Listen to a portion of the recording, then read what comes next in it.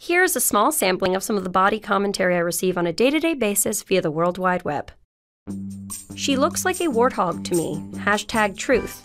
Lena Dunham, hence her last name equals Dunham equals cooked pig. Lena Dunham looks like the type of person who likes to fart in her hand and smell it. I want Lena Dunham's fat ass dead. Lena Dunham looks like a toe. Disgusting, quivering mass of horror is the best description of Lena Dunham I've ever heard.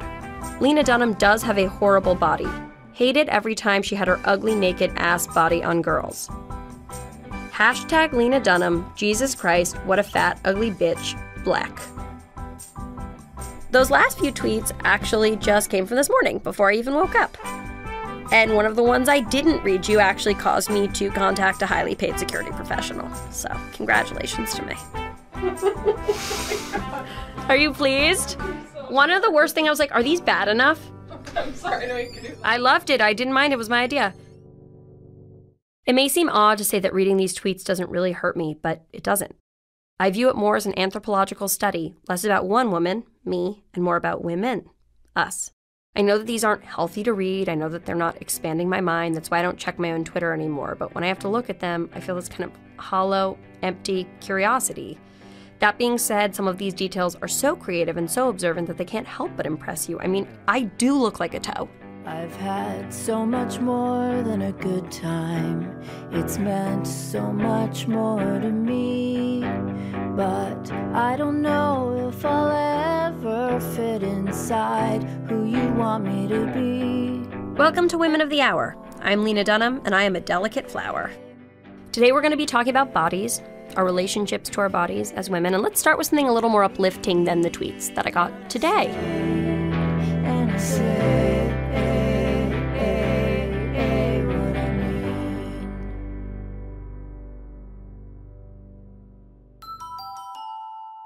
I'm 80 Bryant, and I'm a full-blown size bitch.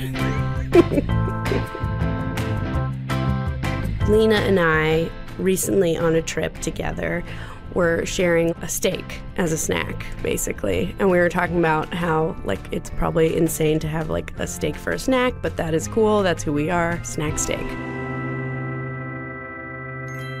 We were talking about what it's like to kind of navigate, like, the Hollywood systems.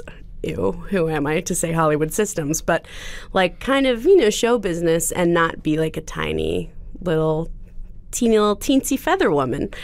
And just kind of what our experience is for, like, dressing for events. And I was telling her that basically I sometimes call myself a size bitch, which basically to me means sorry to be a bitch, but I'm not going to apologize for my size, you know, and that I'm not wrong for having the body that I do. I still deserve to be dressed cool, or I still deserve to feel as glamorous or as Hollywood cool as anyone else.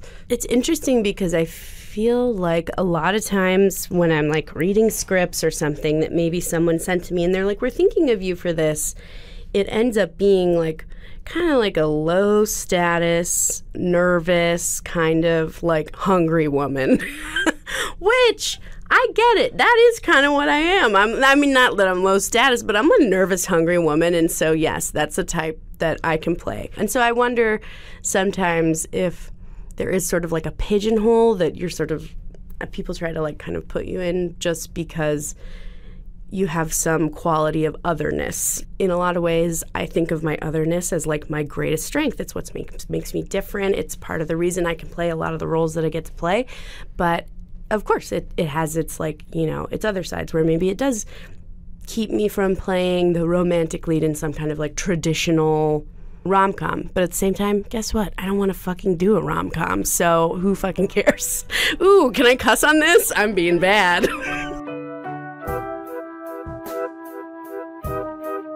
I remember once when I was in Chicago, I was performing, and I was doing this very small show, and afterwards a woman came up to me from the crowd, and she was, like, a bigger gal, and she was like, you are so beautiful. Do not let the producers tell you ever have to change. Just don't let the producers. And I was like, oh my God, who are these terrifying mystery producers who are like, you've got to lose the weight, bitch.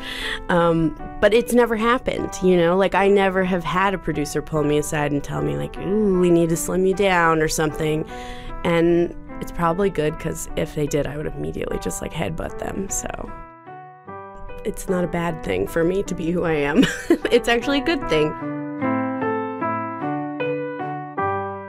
A.D. Bryant is a friend who turns my heart into sweet tarts and glitter. See her on SNL, this coming season of Girls, and wherever there is a dog with a smashed-in face. And let's just say you do not want to be on the receiving end of an A.D. Bryant headbutt.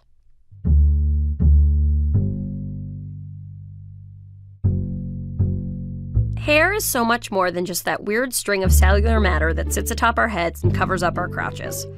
Our relationship to our hair is a lifelong, ever-changing journey of identity.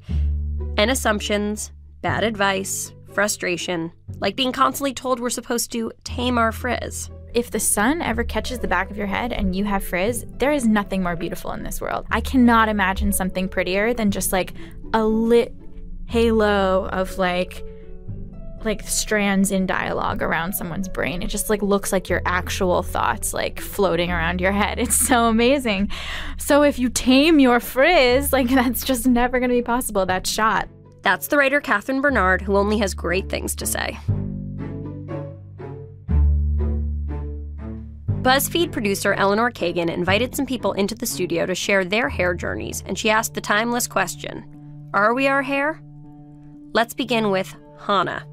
My name is Hannah Georges. My hair is about a bit past like shoulder length, super tightly curled, very kinky, very, very thick. When I have my afro out, everybody has something to say. Like everything from like, I'm going to make like a smart remark about like Angela Davis, or like I'm going to, you know, like those kinds of remarks, or like, how did you get it that way? I'm like, I'm black. It's like, that's all. I washed it. I let it dry, combed it, you know, to like, how do you wash it? Like all these sorts of things that are like often benign, but just exhausting.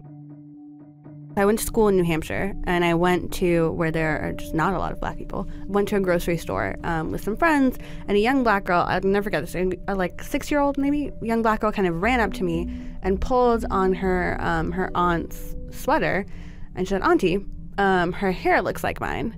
And it was one of those things where I was like, oh my God, this little girl does not see people with natural hair ever. She lives in New Hampshire. Her family's, you know, she's in an adopted family. Like, she just doesn't have this representation. And it's like actually very meaningful. And so, you know, I had a conversation with her aunt about what it means and like how to help her take care of it and all these things. Because I didn't grow up seeing like natural haired women as a little girl. And so I didn't really think about what it looked like to be like old and like professional, or like older and like stylish, or all these things in a way that like I think that young girls have a little bit more access to now.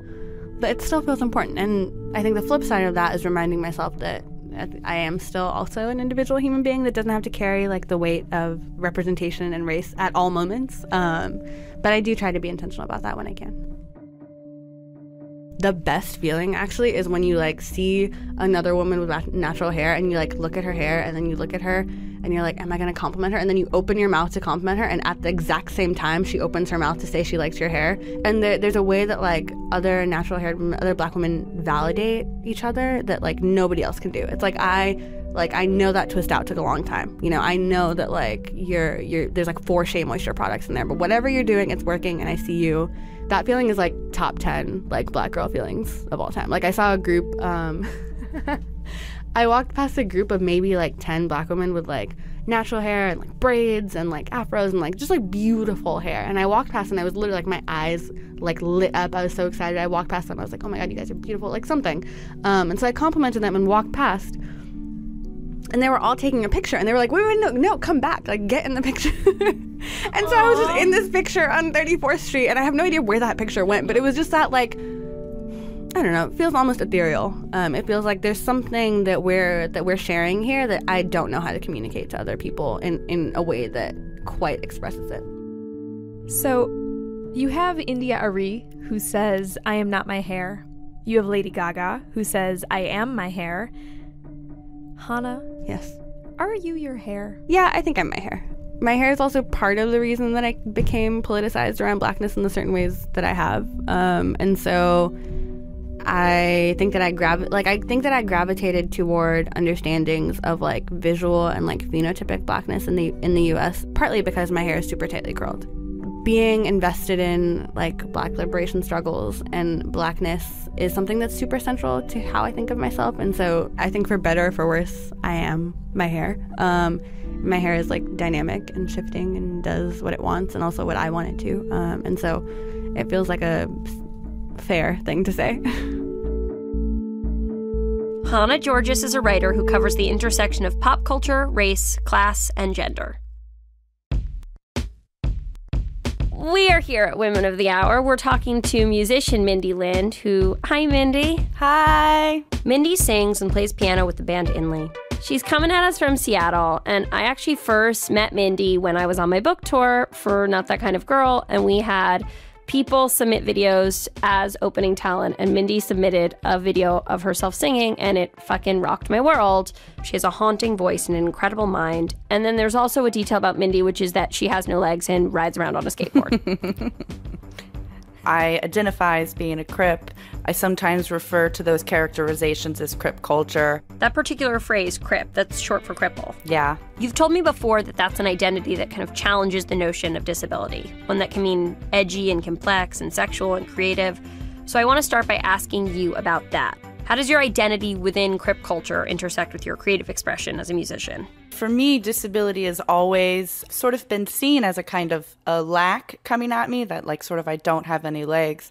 But identity-wise, I've sort of experienced disability or Crip life as opportunity, as that this world wasn't made for me, so I get to adapt to it. And that is a creative act every single day. So it came time for me to start making music. It was coming out of that, not necessarily directly in that I like sing about having no legs as much as that I've always been an adapting person, a really creative person, and that's come directly out of living in a world that really wasn't set up for me. You were born with no legs, right? Yes.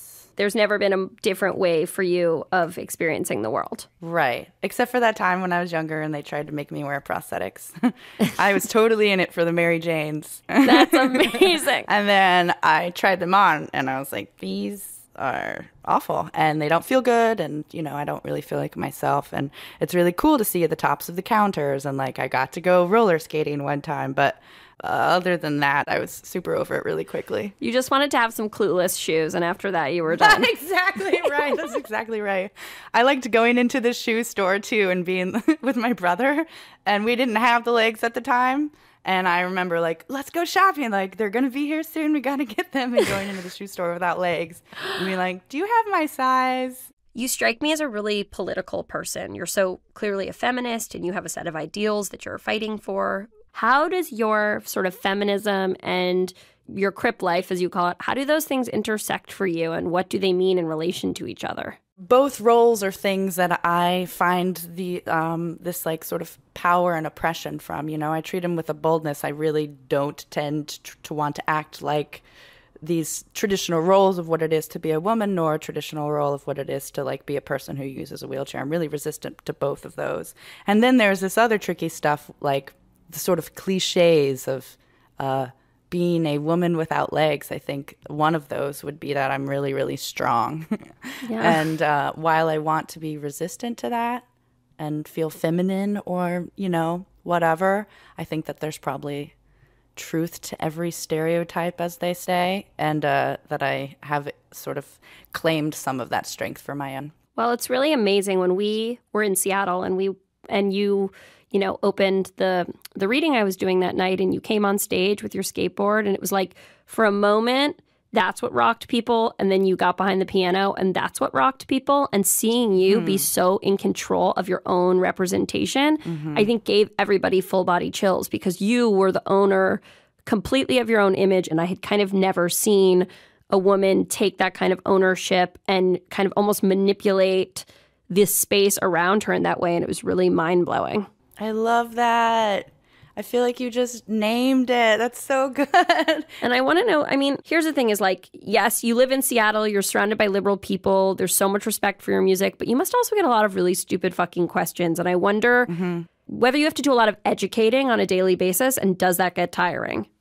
Yeah, I mean, on a good day when I feel well supported and really engaged and not isolated and like my hair looks fabulous, it's my power. It is a real kind of like what you were just describing, a real Crip confidence that is like unique and special, and I don't have to dye my hair a weird color. Like I am kind of weird and interesting and I get off on it. And then on a bad day when I don't feel so well supported and I'm just not doing so good, I can tend to feel like a clown and I really fucking hate it. So I think it depends on what day it is or how I'm feeling or what sort of reaction I'm getting. I'd say though in general, I get the most fascinating questions from kids and I tend to answer them really practically because I don't want to make myself extraterrestrial to them. So some examples of questions from kids are like, they're all very practical. They're like, if you don't have any legs, then how do you even brush your teeth? And then with the adults, and this is why I'm sort of so up on Crip culture, so up on images in the media, because I feel like I know what images are being portrayed based on the responses that get thrown at me. These, what I call Crip catcalls, which get said to me basically every time I go outside. So they can really vary from like, the other day when I went into one of those really awesome legal weed stores here in Seattle and I was on a skateboard and I come in and the woman who's like there to greet you is like really traumatized by my impairment. And she's like, oh my God, are you okay? Are you hurt? Like really traumatized. And I get angry. I get really angry. Like, and what I really want to do is be sarcastic and annoying. Like, I just lost my legs in the parking lot and it's a bloody mess out there and I need your help, like I want to be like, yeah, that's what hurt looks like versus like, I'm just coming in here and I'm shorter than you. There's no trauma around that. And then some really funny stuff like that one time I went to a bar and this guy came up to me all suave and cool and was all like, I don't really care that you have no legs. I totally want to finger fuck you in the bathroom right now. Stuff like that, where people like think they're saying the right edgy thing, and it's like, no. I was thinking that there would probably be a lot of men, particularly, who like fetishized it and talked to you in a grotesque way. Like, I wonder what kind of influence it has on like dating, particularly the beginning, particularly meeting people. Like, is that a real test, how people react and how they engage? For sure. And it's funny that you said at the beginning, because I actually think that that's really the charm piece right there, is that like when, and I say men because I'm like, I date men. So I think when men usually meet me, they are really excited by their attraction to me.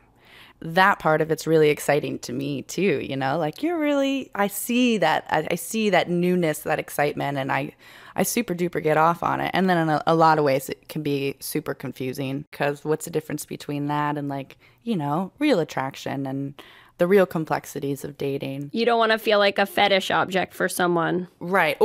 And when I do, because I think part of that energy can be really powerful, I want to know that like when the excitement wears off, that like I'm still interesting and that we get to still date and spend time together.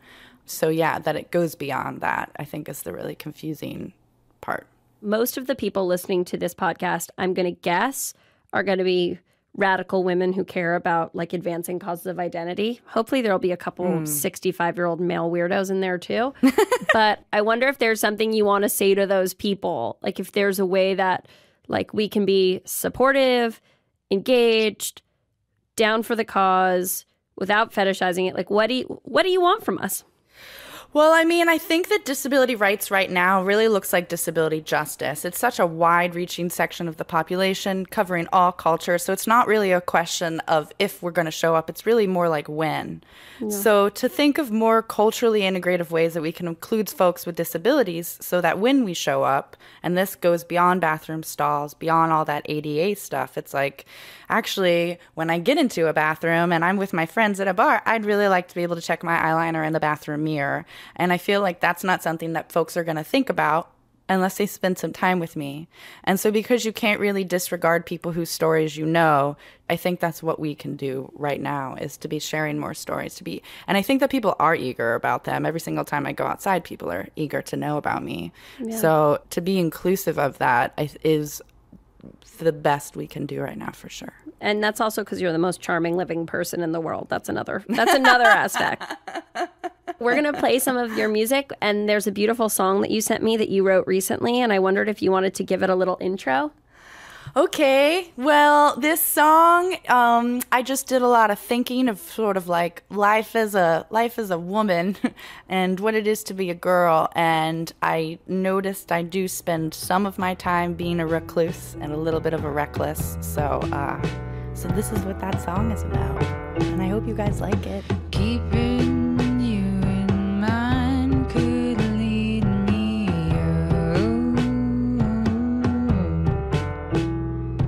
and heaven all this time has left me I'm trying, but oh my best. Thanks to the amazing Mindy Lind for writing that song just for this show. Are you ready for some advice from June Squibb and Emma Stone? Ooh. Good question. Two women who, despite an age difference of almost 60 years, are on the same page sass-wise. No one is going to fuck with June Squibb. They don't. Remember, the theme this week is our relationships to our bodies. We asked BuzzFeed readers to send their questions, and send them they did. How do I feel more confident without makeup on? Well, when I first started wearing makeup, I put it pretty much all over my face in thick layers. And that's how I felt good. And then now, well, Lena can see me. I'm still wearing my makeup from last night. So maybe I feel more comfortable with makeup on too. I think that when you're young and go through, say, an acne problem or something like that, where you're not sure of your looks because of this, that colors, how you feel even when you get older. But I think I had some problems like that. I've struggled with acne for the past 10 years, so my whole thing is having skin issues. And I always get really down about my skin when it gets bad, because whenever I'm stressed or I don't sleep enough, it just goes crazy on my face. And I feel like everyone can see what I'm feeling through my crazy breakouts. So I'm in a similar struggle about feeling confident with my skin just as it is. Everybody now, every time I get makeup put on by a makeup woman now or man, they always say, "Oh my God, your skin's so wonderful," and I just keep going, "Oh my God, remember how the trouble I had when I was a teenager." So I think that's reality. That is a reality in terms of going without. And then otherwise, I think you just look at yourself and say, "Hell, I look wonderful." That's it. I have a lot of friends that wear absolutely no makeup and just feel great about that. So I guess it's just, to each her own. Yeah, because maybe it's that you can feel confident with makeup off, or you can feel confident with makeup on, and either one's an okay choice. Either one's an okay choice. That was Emma Stone and June Squibb, our nation's preeminent advice gurus.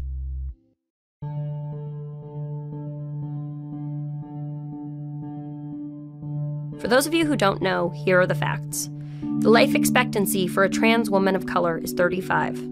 According to the National Coalition of Anti-Violence, trans people are 7 times more likely to experience physical violence when interacting with police compared to cisgender survivors and victims.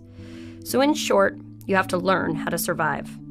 When you're a young person who also happens to be trans, you carry the weight of navigating your gender identity, plus dealing with safety, on top of the usual teenage fare: crushes, zits, homework, social hierarchies.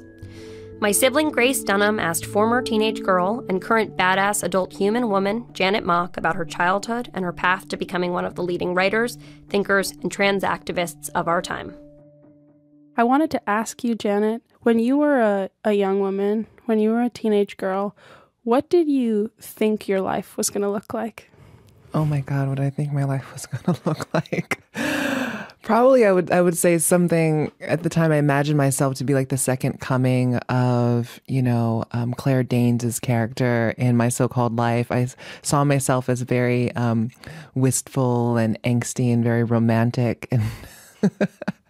And then I think that graduated to, Felicity in New York City and being a college student and thinking about what it would be like to have a group of friends who are kind of like-minded and being able to dream about holding hands with a boy. I think that probably one of the most important things that I wanted at that time would be, I guess, reciprocal love.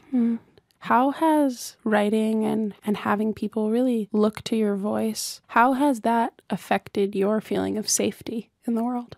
I do feel there's this sense of, now the things that I write and the things that I say or the things that I tweet are seen as shaping and shifting conversations. And on the one hand, I love that influence. But at the same time, I am worried by it because we can often only name a couple names and we use that as the state of consciousness and record when I know there are many voices who are not heard. It was like, I'm the basic model of like a transsexual person's experience, right?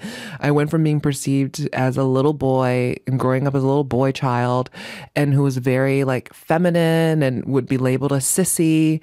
And then I transitioned to like this binary, woman, this trans woman of color, like mixed race, right? But I don't know what it means to be a trans man of color. I can talk about the resonant pieces that I think may overlap, but not necessarily, know what that experience is. And so I think that it is hard. It's hard having my work leave the safety of my little social justice activist friends and circles.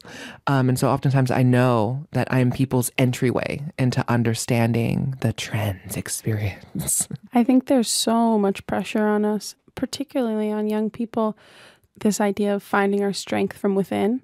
And I think, of course, we do have to find a lot of strength from within. But I've always felt like the idea that only comes from inside you kind of distracts from how essential our relationships, our friendships, our love relationships, our sexual relationships are to feeling like we're the versions of ourselves that we want to be. Yeah, and then I love that you talk about the different facets of love, right? There's romantic partnership and sex and desire. And then there's like, I think about how I came into identity and largely it came out of community of like sisterhood. I think about my best friend, Wendy, who I grew up with.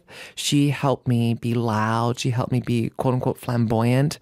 And she helped me kind of have the audacity to like be myself. And she's another trans girl that I met in the 7th grade. We're both 12 years old. And she clocked me and she was just like, I know you're trans. Why are you pretending that you're not a girl?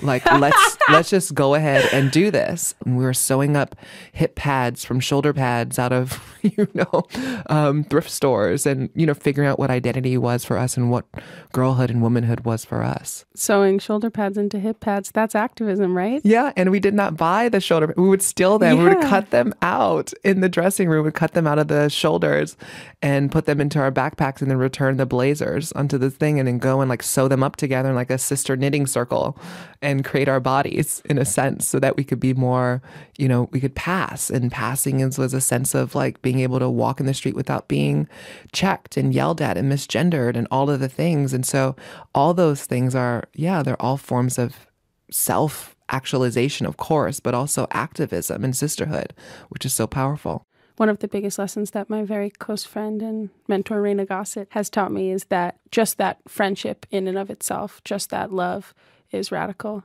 Yeah, none of us come up alone, right? And I think that the work is improving in making sure that I am not the last. Right. And so how do you bring other people in? How do you reach back and keep that door open for other people to come in?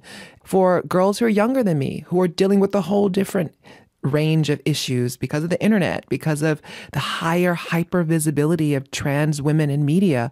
How is this affecting them, knowing that, there's Caitlin and Laverne and me and Carmen and Isis and Gina and all of these different women doing amazing things. Like, how is this affecting them? Well, how do you think it affects young women, young Black women, young women of the trans experience to look at magazines and at the TV and see heroes? How do you think that affects them? I think on the one hand, I'm sure it fills these girls with possibility and hope that they can do what they want. But I think at the same time, they also know that some of it's luck. The great irony of my success is that it deludes people into believing that my level of success and my experience is possible for every trans girl of color who's growing up right now. And the reality is it's not. So I wanted to ask you one last question. And I'm sure that there's infinite answers to both of these, but I'm really curious what you have to say. What's something in the world that you feel really angry about right now? And what's something in the world that you feel really hopeful about? I think the answer would be the same for both. So what makes me excited in the world right now is the visibility of Black people. I think right now in our culture, in our movements, in, TV and movies and books and Black Twitter, like that excites me to have this presence that's there. And at the same time, I'm also angry by it because I'm seeing already the narrative of being like, well, it seems like we have too many right now. And, all lives should matter. And kind of this counter narrative that is speaking to the existence of people of color holding their own space. And sometimes, with my own experience, there's this pressure to be like, well, maybe you shouldn't talk about Blackness too much because it may turn people off. And so like despite the anger and rage I feel from people saying that, don't say that, I need to say it. And that makes me feel optimistic, is like centering Blackness and womanhood and transness in the work that I do. Thank you so much, Janet. Thank you for all the work you have done. Thank you for the balancing act you do. It's been such a pleasure. Thanks so much, Grace. That was Janet Mock, my idol, and Grace Dunham, who I've known since childhood. Janet recently slept over at my house, smells very good, and is welcome back anytime. My name is Meredith Toulousan, and my hair is blonde and straight. Right now, part of it is shaved. It's sort of in a long top knot. It's shaved all around, but then when it's down, because of the fact that my hair, I have a lot of it, people actually don't really know that it's shaved in the back, and I kind of like that. So I grew up in a rural part of the Philippines. I'm albino. When I was growing up, I grew up in an area where there were literally no foreigners. And so I was literally the only blonde person around. And my grandfather was a politician, and he, and like some of the districts that he represented were remote. So he would like bring me to those districts and put me in the middle of like some public area. And then people would start coming out, and being like, oh, look, like there was that blonde person. And, and then he would like make his speech, so there's this like whole, and so I think that like from a very early age, I was taught to value my hair.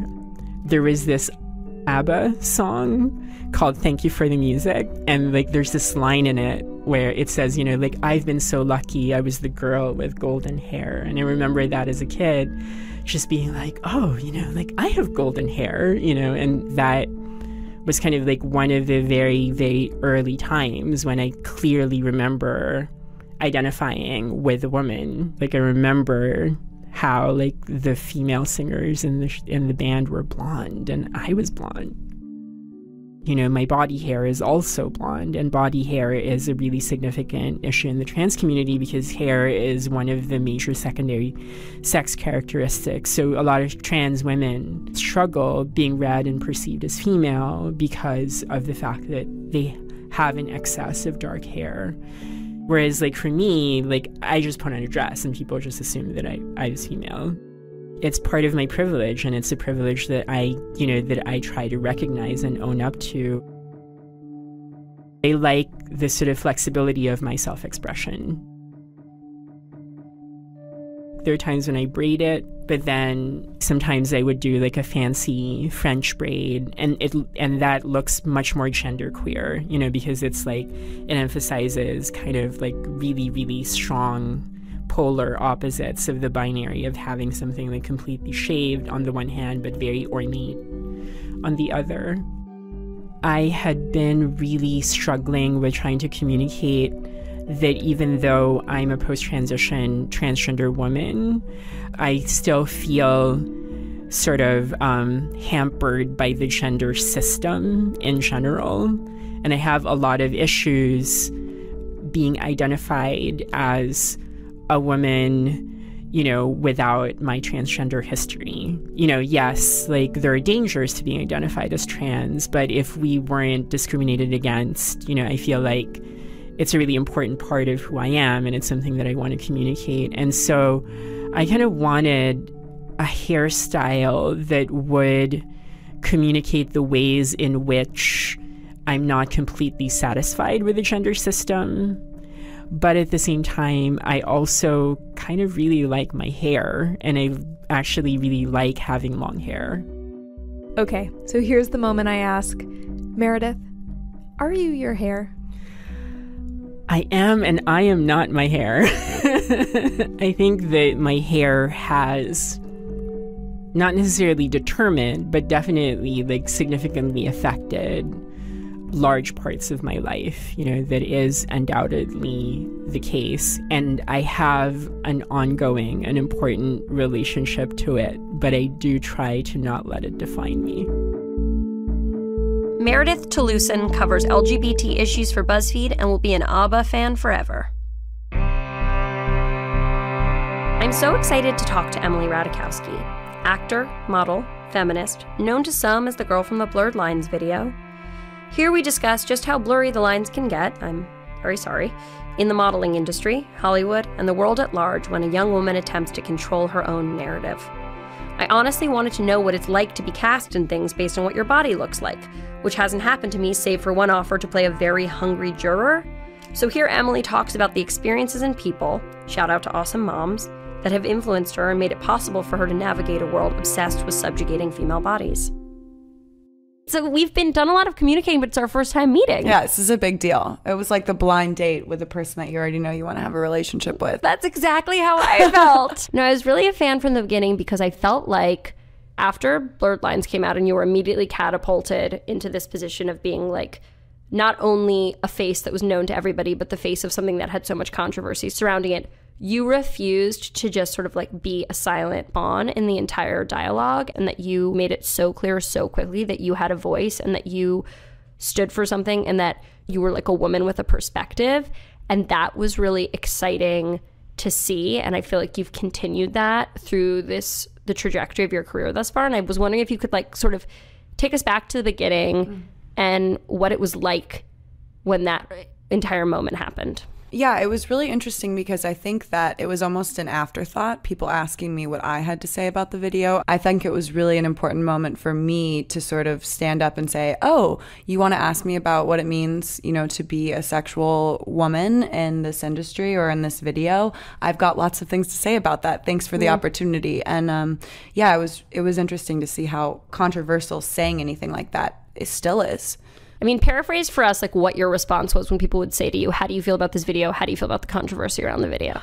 Basically, I talk about the process of the video, which I think is really important. And not a lot of people know that the director of the video was female, Diane Martel. I'm a huge fan of hers. Yeah, she's a really smart lady. And had you decided to do it after talking to Diane and understanding her vision for it? Yes, so I had turned it down. And then Diane sent an email to my agent and said, like, have her come in. I really want to talk to her. And it just sort of...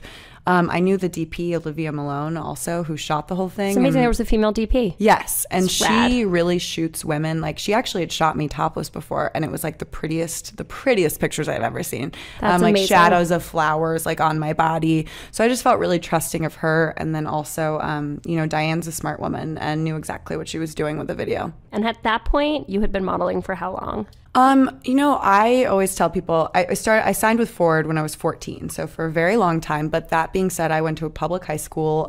It was like instead of working at a coffee shop or in retail, I would drive up to LA once a month and I did a Nickelodeon show, or I do a Nordstrom's or Forever 21 or something like that. So even though it was a part of how I paid for a little bit of college and paid for like lunches in high school.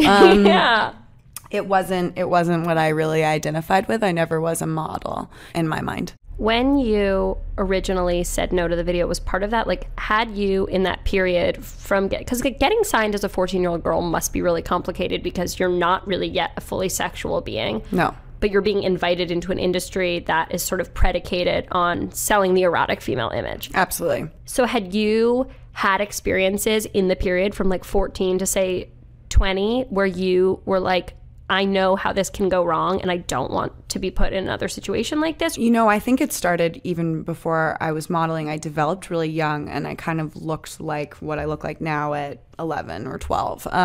So before I understood what sex was, I was being looked at by men, which was a really weird experience. And I basically had a really great mom who awesome. celebrated my sexuality and made it very clear that I was not to be embarrassed or that anything I wore was something I should feel bad about. Well, because she made it clear that it's like, you can wear whatever you want because the illness lies with the people who are sexualizing you and the people who are going to act as though that is like a doorway to abuse you. The illness isn't like with you and your body and your desire to whatever, show a strip of stomach or whatever it is that fucking 13-year-old girls want to do. 100%. And she just really made that clear to me from the get-go. So I think, you know, throughout my life, probably very similar to a lot of young women, you try to understand your sexuality and you make mistakes. And I think that, you know, as a model, there were definitely moments where I look back and I think like that photographer was totally inappropriate and creepy. But honestly, I probably had more experiences with that with like my education than even in the industry, which is funny. So interesting. Because I think there's a political correctness. There's a, you know, people are trying to be careful because the modeling, you know, is so associated with the objectification of young women. And especially in the last few years, there have been so many people who have been called out for like kinds of behavior that is really uncomfortable, invasive, and illegal. Yeah. And so at this point, people are wanting to say like, no, this is a clean industry. This isn't a place where women are being I mean, the other abused. thing that, you know, really helps, and that's why I really want to talk about this stuff so much, so that it might reach young women's ears. And I'm talking like beginning of puberty, because we know now that you are sort of thrown into sex so early now that that's not even like hitting puberty is like nothing, you know, you're already watching videos of whatever. So the internet is a crazy place. So to me, it's what really helped in all these situations, whether it be with my teachers or with photographers or agents, was just being a confident young person, a young woman. And I think that that's something I learned really early on from having a mom that, like I explained, was always, you know, telling me not to apologize. And I think that in some way it protected me because it throws people off so much. And even now, I mean, you know, I go into producers' offices. You come in and you are mature, you're smart, and you scare the living shit out of these men. And I think that that's the ultimate power that you can, any young woman really holds. And I think it's just a matter of helping young women tap into that rather than apologize for it. That is so beautifully put that I have chills all over my body. I mean, it's it's incredible, because that is a fact, which is like, people are such assholes about their expectations of young women. And like, 100%. I'm not a model. I didn't come into this industry being like sexualized really in a traditional way. And I still dealt with men who acted shocked that I had any boundaries, because I would deal with this thing which was different, where guys would be like, you make movies about sex, so in our general meeting I'm going to tell you how much I hate fucking my wife and how lonely I am, Jesus. and like 16 weird things I did in West Hollywood last week. And I would be like, what do you think you're doing? But that's so interesting, because I think it actually goes back to the video or about nudity in general with women.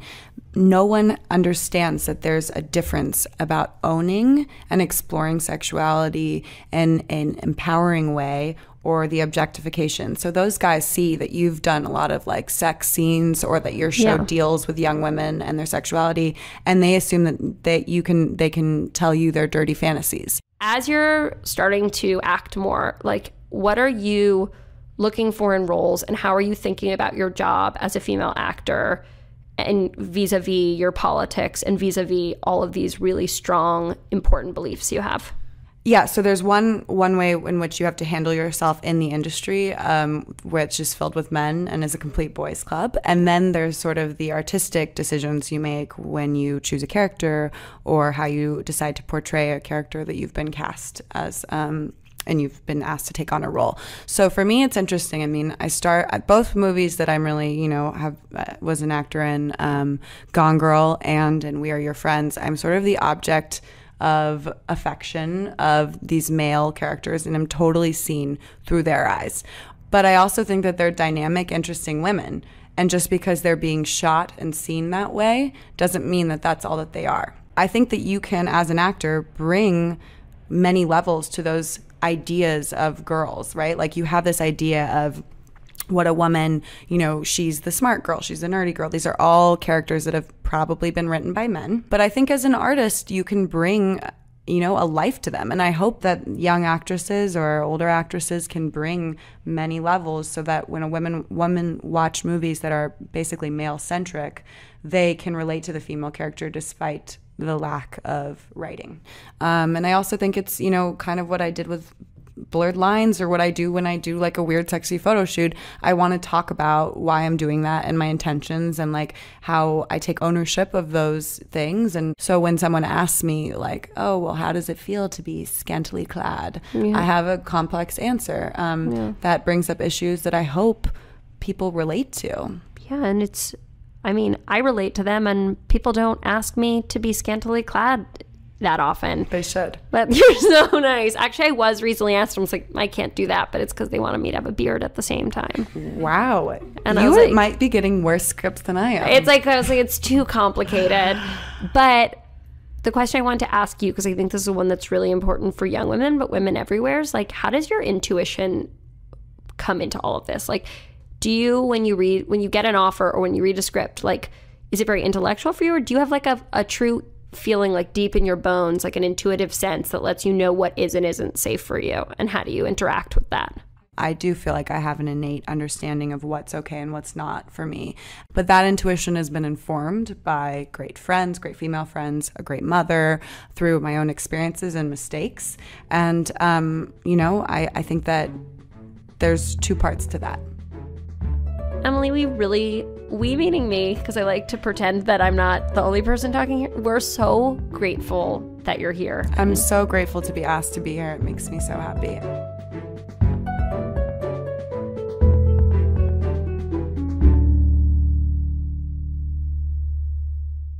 My name is Rachel Fleet.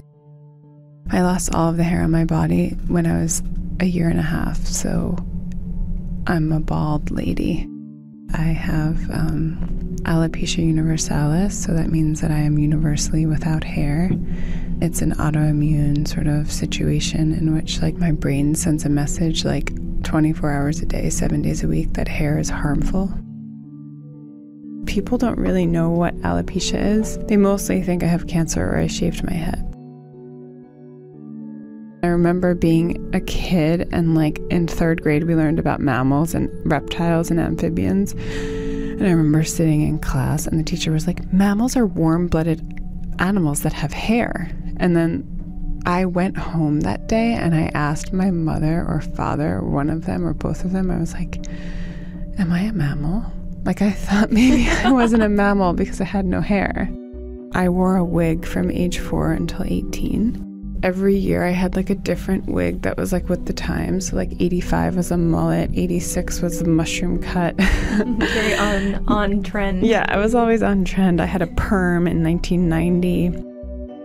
I have saved a lot of money on haircuts, but I also say like all of the money that I saved on haircuts I put towards like 6.5 years of psychoanalysis to talk about my lack of hair.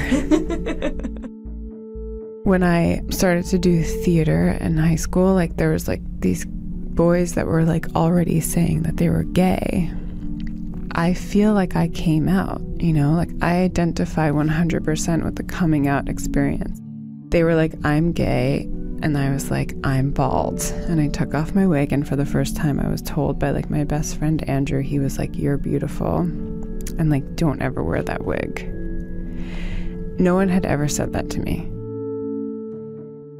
I can't go undercover. And so it's all about being there for the world, and it's a very vulnerable position to be in. One of the funniest things, or the most ironic things, is this like sort of catcall-ish situation that happens on the street with people who tell me that I have a nice haircut. And I've actually like have never had a haircut in my entire life.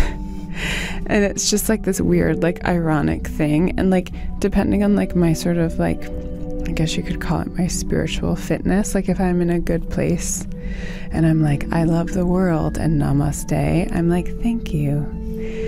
I send you light and love. But other times I'm like, it's not a haircut. I also have been called sir. This cop came up to my window and said, "Excuse me, sir, do you know why I pulled you over?" And I rolled down the window further and I said, "It's a lady." So much of my femininity and my identification as a woman comes from this lack of hair, and I can't find my femininity in my hair, so I have to find it in another place, you know? And so it's like the way I act, the way I relate to people, the way I have relationships, the way I talk, the way I dress, the way I think about the world, my strength, my understanding and compassion and empathy, which I don't necessarily think need to even be feminine characteristics, but like that's what I think makes me who I am. And biologically, I am born a female and I identify as female. So it's like when I got to that place of acceptance about myself, then I felt less like I needed to wear like long dangly earrings or red lipstick with my bald head if I was going to wear like a white button-down Oxford with jeans and sneakers. I've gotten to like a really good place with my lack of hair. Like I'm just kind of like, I don't need it. Like I wasn't supposed to have it, and I can take a shower really fast. But if I were to like say to you I have like 100% self-acceptance, I would be lying. Like I don't. I was online at Whole Foods the other day and I was like waving at this woman and she was looking at me like she didn't recognize me, and I was like, how many fucking bald people do you know? Like, did you forget me? I am so memorable. Rachel, are you your baldness? I am not my baldness, but my baldness is a part of me, and my baldness has made me who I am. I know that for a fact. Rachel Fleet is a filmmaker, producer, and owner of 65 Turbans. She spoke with BuzzFeed's Eleanor Kagan. And this is another installment of Lena's Corner, where we highlight important feminist historical figures.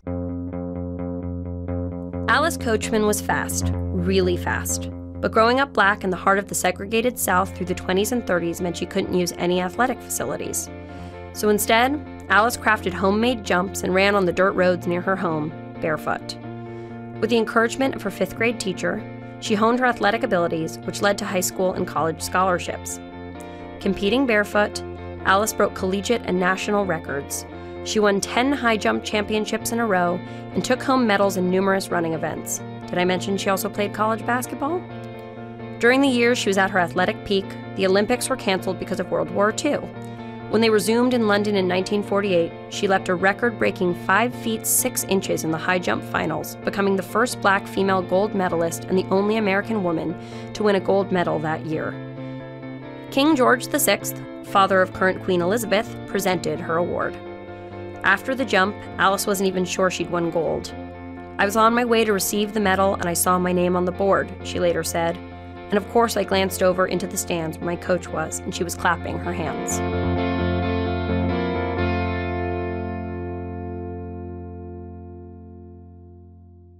You know how blind people see the world as by touch or by hearing? I do everything with my vagina.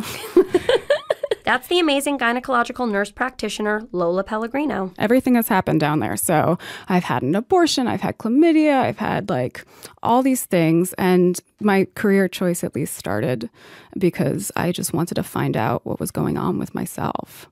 And then over time, I talked to other people about it and I realized I could just talk about it forever. And it was infinitely interesting to me. I asked Lola a whole lot of questions about vaginas, ovaries, and how you know if your hormones have been partying too hard at the Chateau Marmont.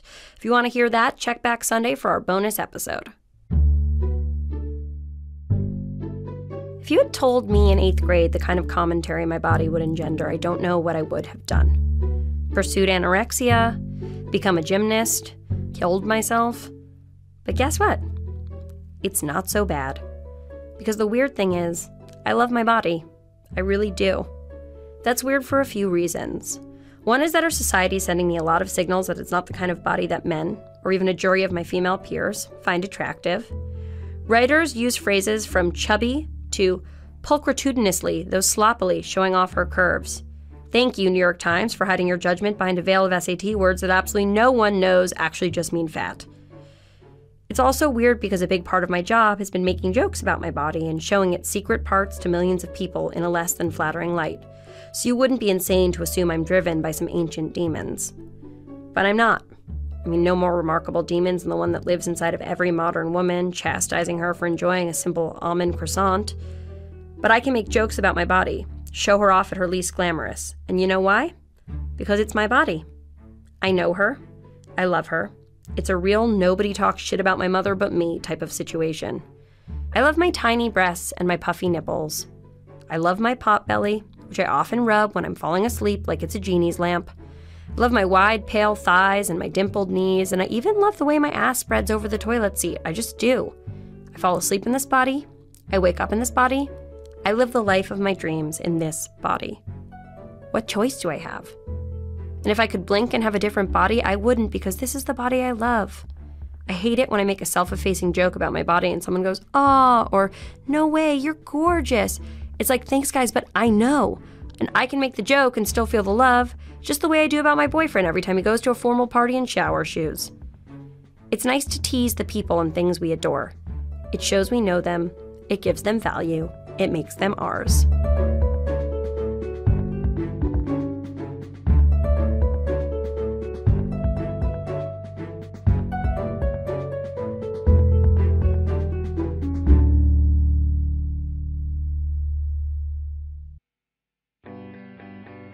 This podcast was produced by Jenna Weiss-Berman with help from Liz Watson and the all-lady BuzzFeed Pod Squad.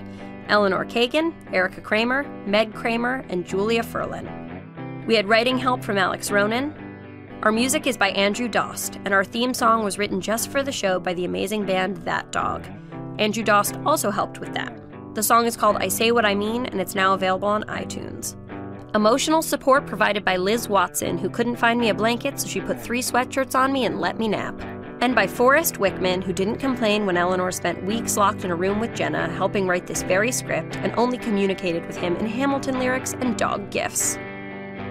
Check out BuzzFeed's other podcasts, Another Round, Internet Explorer, and Rerun. And if you like the show, please subscribe and rate it on iTunes. It really helps get the womanly word out. And you don't need to read all the lines in between, 'cause I mean what I say, and I say what I mean.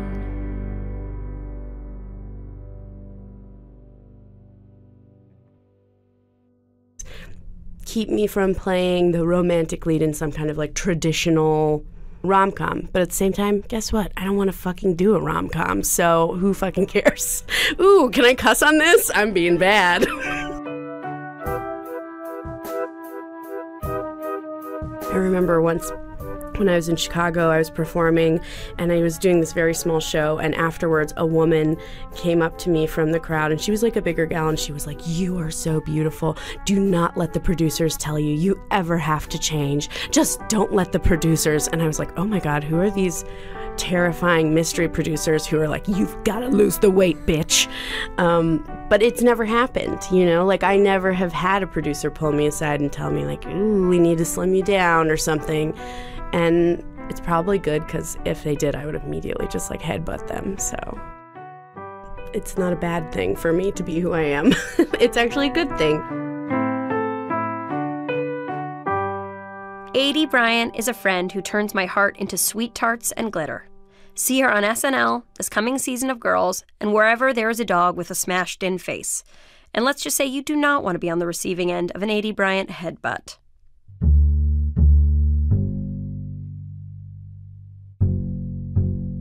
Hair is so much more than just that weird string of cellular matter that sits atop our heads and covers up our crotches. Our relationship to our hair is a lifelong, ever-changing journey of identity. And assumptions, bad advice, frustration, like being constantly told we're supposed to tame our frizz. If the sun ever catches the back of your head and you have frizz, there is nothing more beautiful in this world. I cannot imagine something prettier than just like a lit halo of like strands in dialogue around someone's brain. It just like looks like your actual thoughts like floating around your head. It's so amazing. So if you tame your frizz, like that's just never going to be possible. That's shot. That's the writer Catherine Bernard, who only has great things to say. BuzzFeed producer Eleanor Kagan invited some people into the studio to share their hair journeys, and she asked the timeless question, are we our hair? Let's begin with Hannah.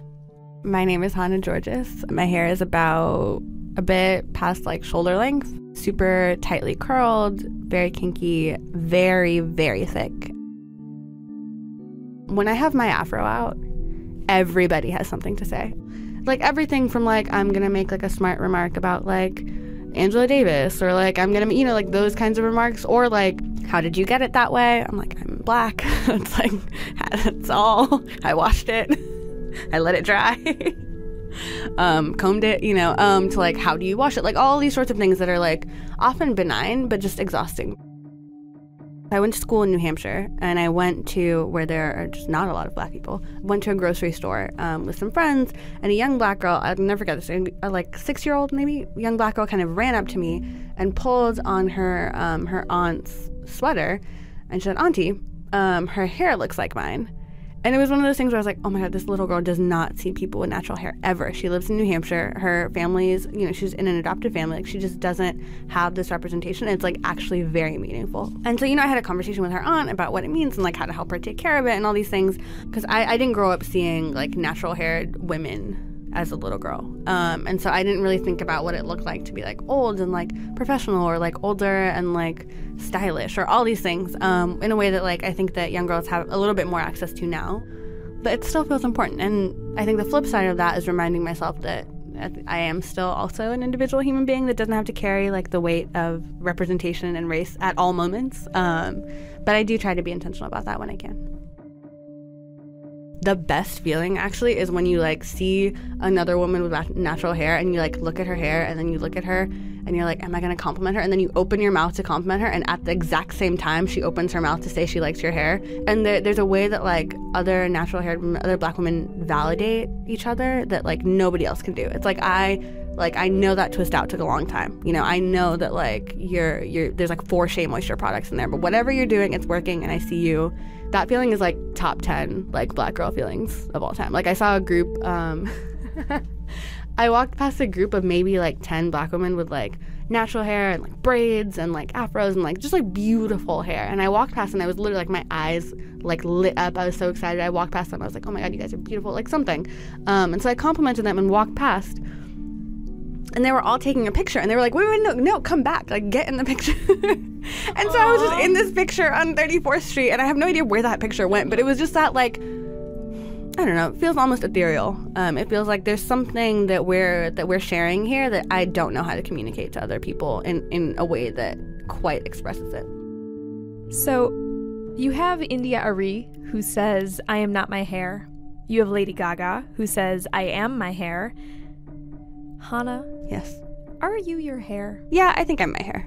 My hair is also part of the reason that I became politicized around blackness in the certain ways that I have. And so I think that I gravitated toward understandings of like visual and like phenotypic blackness in the US, partly because my hair is super tightly curled.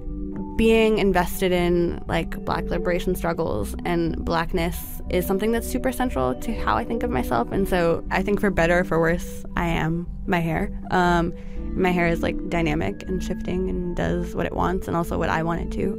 And so it feels like a fair thing to say. Hannah Georges is a writer who covers the intersection of pop culture, race, class, and gender. We are here at Women of the Hour. We're talking to musician Mindy Lind, who... Hi, Mindy. Hi. Mindy sings and plays piano with the band Inley. She's coming at us from Seattle, and I actually first met Mindy when I was on my book tour for Not That Kind of Girl, and we had People submit videos as opening talent, and Mindy submitted a video of herself singing, and it fucking rocked my world. She has a haunting voice and an incredible mind. And then there's also a detail about Mindy, which is that she has no legs and rides around on a skateboard. I identify as being a Crip. I sometimes refer to those characterizations as Crip culture. That particular phrase, Crip, that's short for cripple. Yeah. You've told me before that that's an identity that kind of challenges the notion of disability, one that can mean edgy and complex and sexual and creative. So I want to start by asking you about that. How does your identity within Crip culture intersect with your creative expression as a musician? For me, disability has always sort of been seen as a kind of a lack coming at me, that like sort of I don't have any legs. But identity-wise, I've sort of experienced disability or Crip life as opportunity, as that this world wasn't made for me, so I get to adapt to it. And that is a creative act every single day. So it came time for me to start making music. It was coming out of that, not necessarily directly in that I like sing about having no legs as much as that I've always been an adapting person, a really creative person, and that's come directly out of living in a world that really wasn't set up for me. You were born with no legs, right? Yes. There's never been a different way for you of experiencing the world. Right. Except for that time when I was younger and they tried to make me wear prosthetics. I was totally in it for the Mary Janes. That's amazing. And then I tried them on and I was like, these are awful and they don't feel good. And, you know, I don't really feel like myself. And it's really cool to see at the tops of the counters. And like I got to go roller skating one time, but other than that, I was super over it really quickly. You just wanted to have some clueless shoes, and after that, you were done. That's exactly right. That's exactly right. I liked going into the shoe store, too, and being with my brother, and we didn't have the legs at the time. And I remember, like, let's go shopping. Like, they're going to be here soon. And it's like, no. I was thinking that there would probably be a lot of men, particularly, who, like, fetishized it and talked to you in a grotesque way. Like, I wonder what kind of influence it has on, like, dating, particularly the beginning, particularly meeting people. Like, is that a real test, how people react and how they engage? For sure. And it's funny that you said at the beginning, because I actually think that that's really the charm piece right there, is that like when, and I say men because I'm like, you know, I date men. So I think when men usually meet me, they are really excited by their attraction to me. That part of it's really exciting to me too, you know, like you're really, I see that newness, that excitement, and I super duper get off on it. And then in a lot of ways it can be super confusing, because what's the difference between that and like, you know, real attraction and the real complexities of dating. You don't want to feel like a fetish object for someone. Right. And when I do, because I think part of that energy can be really powerful, I want to know that like when the excitement wears off, that like I'm still interesting and that we get to still date and spend time together. So yeah, that it goes beyond that, I think, is the really confusing part. Most of the people listening to this podcast, I'm going to guess, are going to be radical women who care about like advancing causes of identity. Hopefully there'll be a couple 65-year-old male weirdos in there too. But I wonder if there's something you want to say to those people. Like if there's a way that like we can be supportive, engaged, down for the cause, without fetishizing it. Like what do you want from us? Well, I mean, I think that disability rights right now really looks like disability justice. It's such a wide-reaching section of the population covering all cultures. So it's not really a question of if we're going to show up. It's really more like when. Yeah. So to think of more culturally integrative ways that we can include folks with disabilities so that when we show up, and this goes beyond bathroom stalls, beyond all that ADA stuff, it's like, actually, when I get into a bathroom and I'm with my friends at a bar, I'd really like to be able to check my eyeliner in the bathroom mirror. And I feel like that's not something that folks are going to think about unless they spend some time with me. And so because you can't really disregard people whose stories you know, I think that's what we can do right now, is to be sharing more stories, and I think that people are eager about them. Every single time I go outside, people are eager to know about me. Yeah. So to be inclusive of that is the best we can do right now, for sure. And that's also because you're the most charming living person in the world. That's another aspect. We're going to play some of your music, and there's a beautiful song that you sent me that you wrote recently, and I wondered if you wanted to give it a little intro.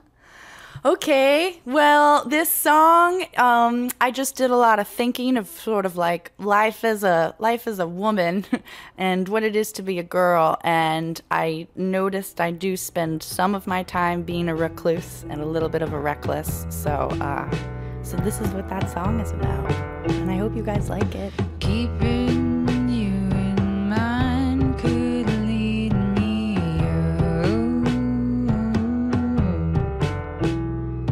and heaven all this time has left me I'm trying, but oh my best. Thanks to the amazing Mindy Lind for writing that song just for this show. Are you ready for some advice from June Squibb and Emma Stone? Ooh. Good question. Two women who, despite an age difference of almost 60 years, are on the same page sass-wise. No one is going to fuck with June Squibb. They don't. Remember, the theme this week is our relationships to our bodies. We asked BuzzFeed readers to send their questions, and send them they did. How do I feel more confident without makeup on?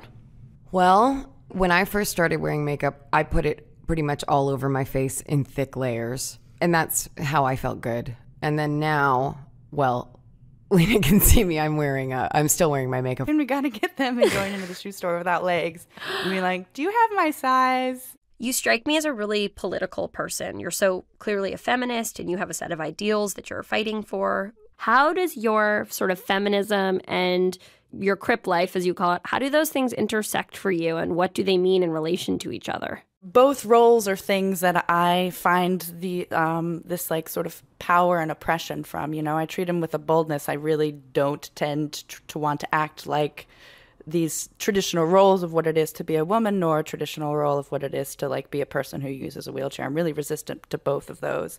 And then there's this other tricky stuff, like the sort of cliches of being a woman without legs. I think one of those would be that I'm really, really strong.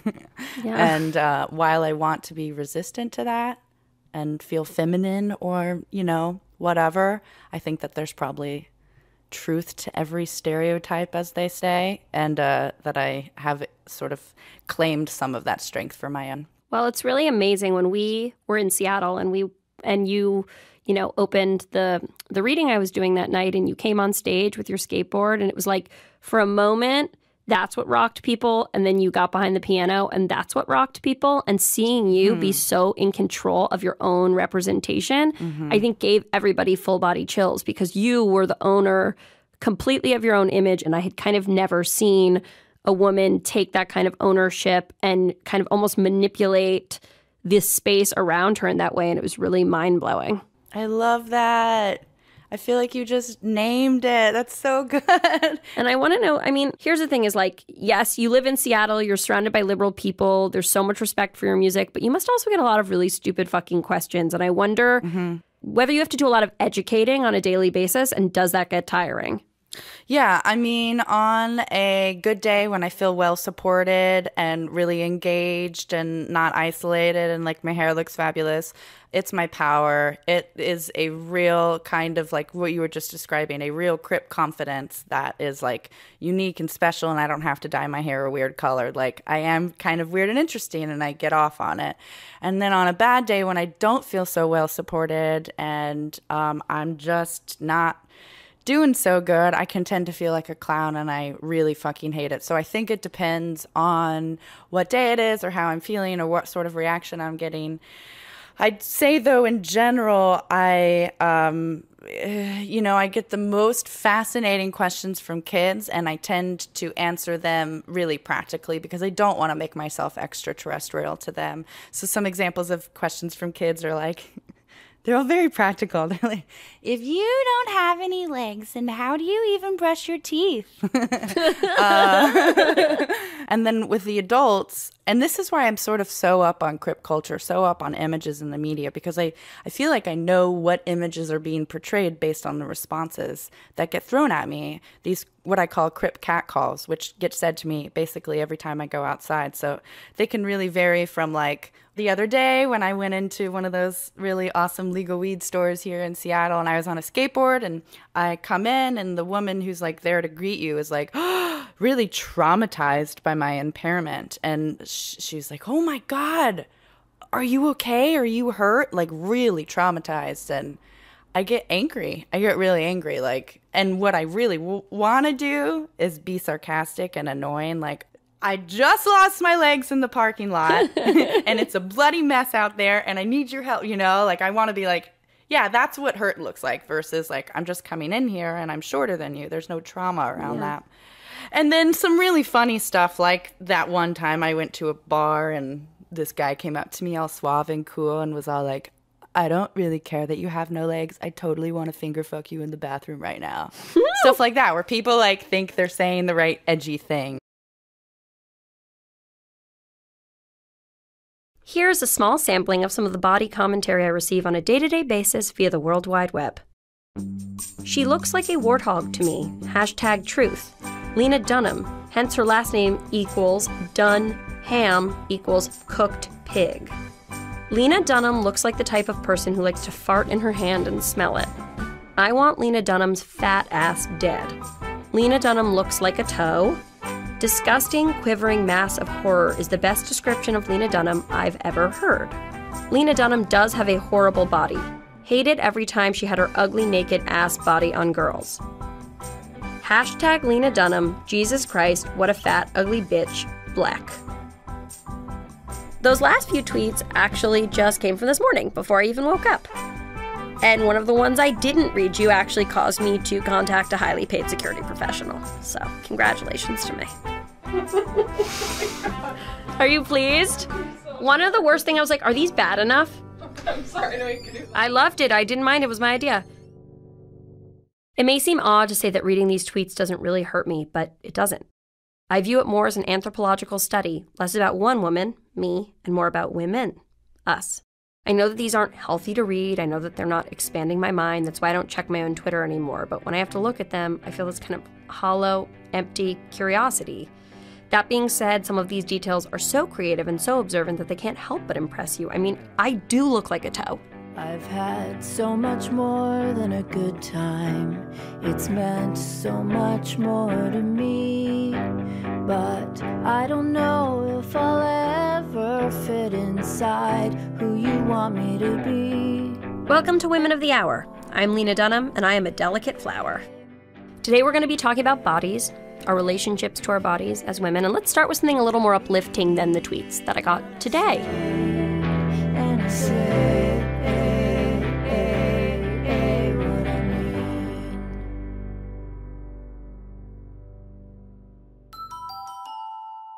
I'm 80 Bryant, and I'm a full-blown size bitch.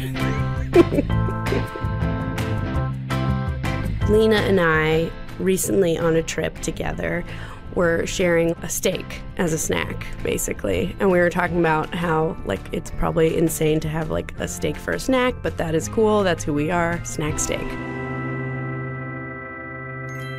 We were talking about what it's like to kind of navigate, like, the Hollywood systems. Ew, who am I to say Hollywood systems? But, like, kind of, you know, show business and not be, like, a tiny little teensy feather woman. And just kind of what our experience is for, like, dressing for events. And I was telling her that basically I sometimes call myself a size bitch, which basically to me means sorry to be a bitch, but I'm not going to apologize for my size, you know, and that I'm not wrong for having the body that I do. I still deserve to be dressed cool, or I still deserve to feel as glamorous or as Hollywood cool as anyone else. It's interesting because I feel like a lot of times when I'm like reading scripts or something that maybe someone sent to me and they're like, we're thinking of you for this, it ends up being like kind of like a low status, nervous, kind of like hungry woman, which I get it. That is kind of what I am. I mean, not that I'm low status, but I'm a nervous, hungry woman. And so, yes, that's a type that I can play. And so I wonder sometimes if there is sort of like a pigeonhole that you're sort of, people try to like kind of put you in just because you have some quality of otherness. In a lot of ways, I think of my otherness as like my greatest strength. It's what makes me different. It's part of the reason I can play a lot of the roles that I get to play. But of course, it has its like, its other sides where maybe it does